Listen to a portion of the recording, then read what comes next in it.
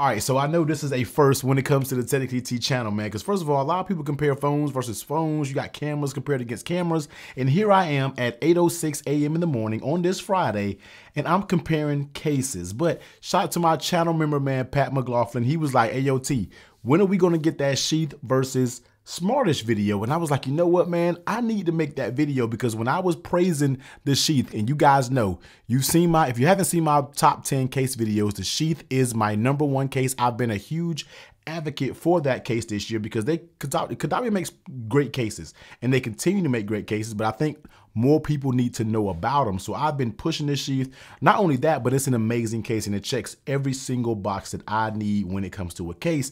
But then everybody was like, yo, T, you need to check out the Smartish Gripmunk because I think you'll like that case and it may give the Sheath a run for its money for the #1 case. So I was like, you know what? Reached out to Smartish and they sent me their cases. If you haven't seen that review, I will leave both of them down below.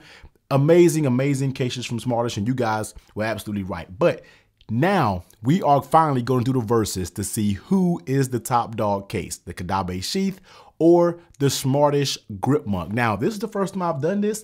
I'm not really sure how I'm going to do it. You know, we off the dome over here. We don't put a lot of thought into it. We just go for it, and you're going to get the results that you're going to get. So first of all, we're going to compare the cases that's outside without the actual phone in it, and then we'll put the phone in each case and kind of go through each one of my review protocols: buttons, lay on table protection, grip, fit, everything like that, MagSafe, strength, you know, everything like that. We'll kind of go through each one, and we might be flipping the case back and forth on each phone. So just bear with me. We'll kind of polish up this process as we go along. So here it is, man, Caudabe Sheath. And here it is, the Gripmunk from Smartish. I always get these mixed up with the Gripzilla, man. The Gripzilla is right here. I'm not sure if you guys want to see this one. This is the Gripzilla, but this is a little bit more thicker, a little bit more heavy duty protection. So I decided to go against the Gripmunk because I think these two cases right here compare with each other. All right, so first things first, let's go ahead and check out the thickness of both. And looking at these two cases, it seems like the Smartish may be a tad bit thicker than the Sheath. And let's go ahead and look. Let's go ahead and turn them around button side. Might be a tad bit thicker, if I can say so. All right.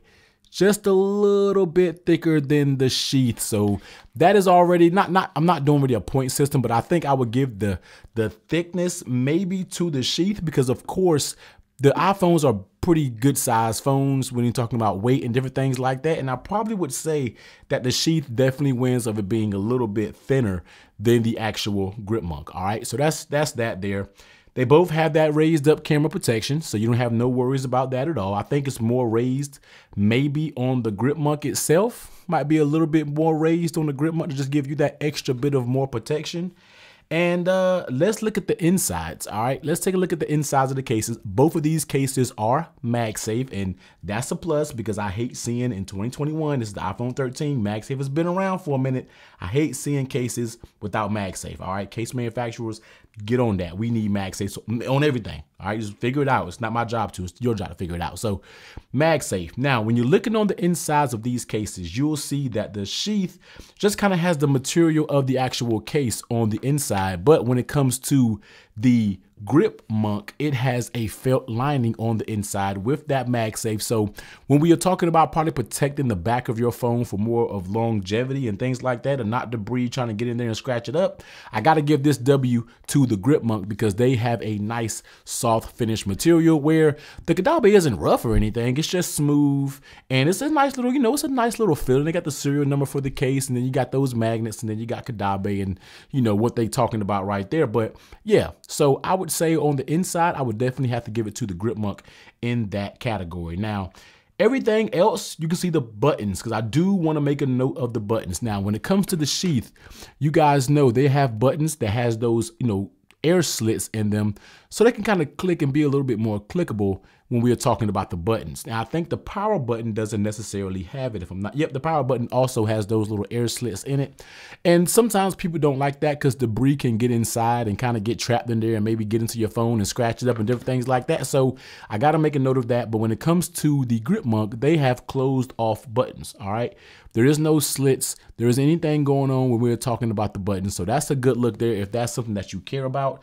I personally doesn't really matter to me because I've ran these cases with those slits in the buttons for a long time and nothing seems to have been the issue. So something to make note of when we are talking about that. Now, natural feeling in the hand. All right. So, well, you know what? Let's just go ahead and get to putting the phone in, and then we'll just kind of talk about it one by one. So first up, let's go ahead and put the sheath on. And you guys already know when it comes to the grip and everything on this case, it doesn't have any like substantial grip on the sides. This is just the material of the whole case, where I feel like definitely has a good grip when we are talking about just the whole case in itself. Definitely has good grip that goes all the way around it.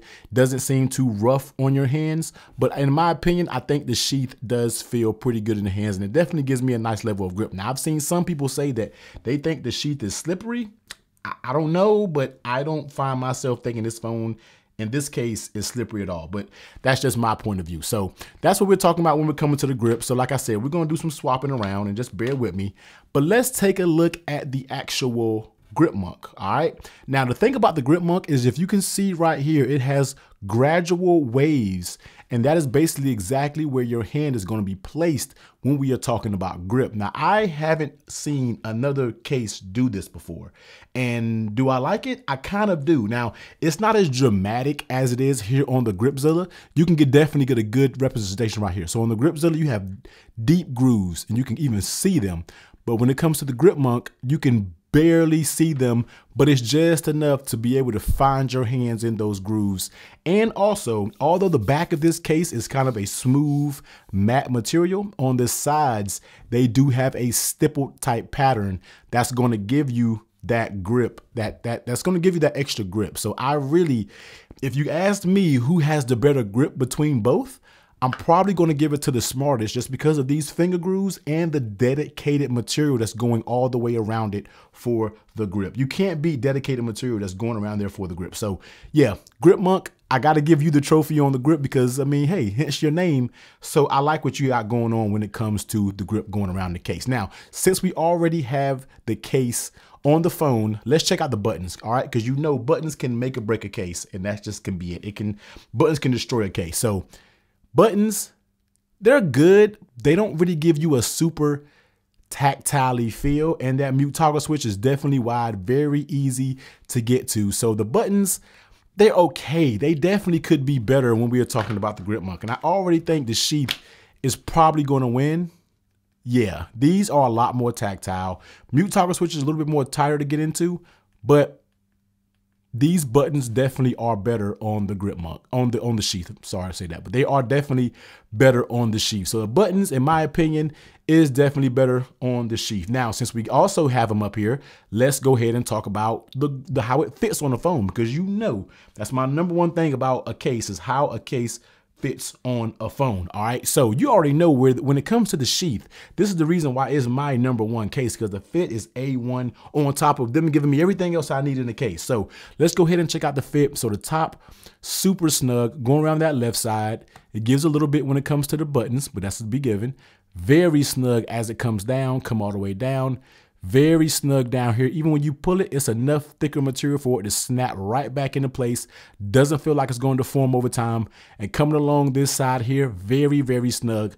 Gives a little bit when it comes to that power button. So very nice fit on the sheath. I have not, it's just been amazing. And then we're talking about taking it off, and once this case is up there, this bad boy is up there and it isn't going anywhere. The fit has been absolutely amazing. I've been using this probably since I've ever had my 13 Pro, which has been a month now, and I don't have any issues with the fit. It's never popped off on its own or anything like that. So let's go ahead and go over to the Gripmunk. All right, let's see how this bad boy right here fits in your hand and actually fits on the phone. So top, very snug, same snugness actually.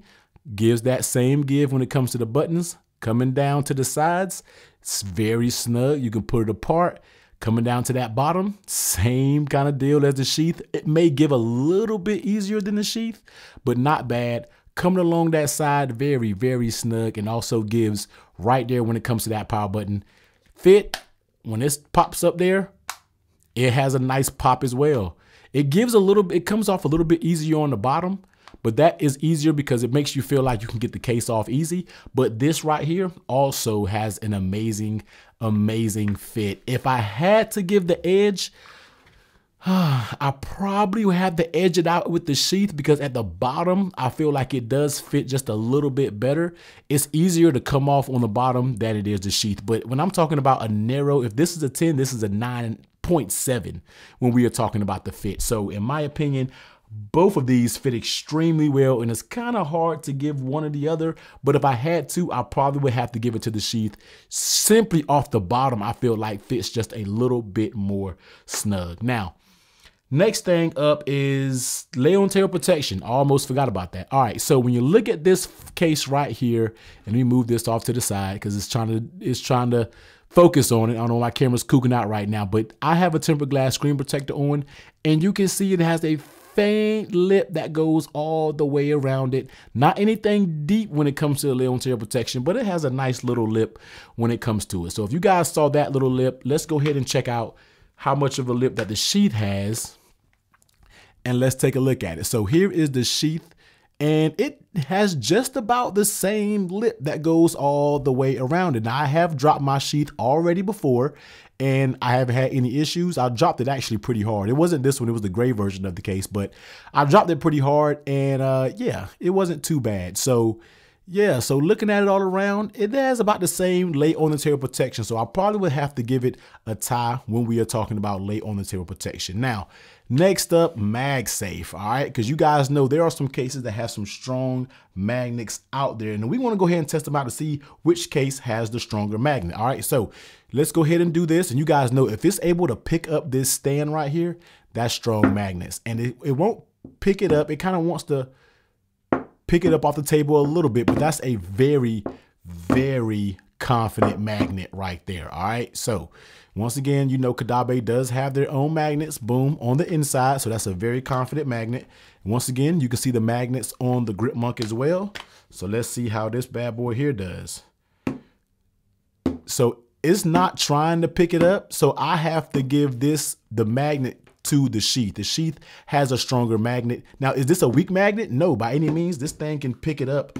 It can do very good finding the MagSafe, but you can just tell that the sheath does have a stronger magnet when it comes to this case. But yeah, see, it's not trying to pick it up at all. So when it comes to the magnet, I have to probably go ahead and give it to the sheath once again, because this does have stronger magnets. And I guess last but not least is, how does it feel in your hand? And I already have to say that I probably like the feeling of the Gripmunk in your hand, once again, simply because of the finger grooves that you get on this case. It just feels very good in the hand. Yes, it is a little bit thicker, but when you hold this in the hand, this feels good also, but you kind of miss those little grooves. I feel like the grooves help you just put your finger right in there, and it makes it just be a nice experience when we are talking about gripping the case. So when it's in your hand and the way it feels in your hand, I probably have to give it to the Gripmunk. And then overall texture, all right, just overall texture of a phone, I probably got to give that to the sheath. Like this, you see how the back and forth is going on with these two cases? I probably have to give it to the sheath because it has this grippy material all the way around.